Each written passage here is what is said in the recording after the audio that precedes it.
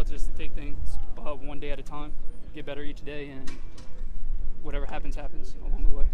Is it hard to do that when you talk about kind of one day at a time and all that stuff? Is it hard when you know the prize is such a big one? Oh, absolutely. You always want to look forward. I always catch myself looking at Georgia Tech and that new Atlanta Dome, but I know that each day is a blessing, and I know each day I have to come out and get better and better myself and my teammates. How do you make sure you don't rest and try to win the job with every rep, every? It's hard. It's hard coming out here doing that because you know that every single little action is being watched and being filmed, but we came here to be the best, so that's what's going to take. How would you describe yourself?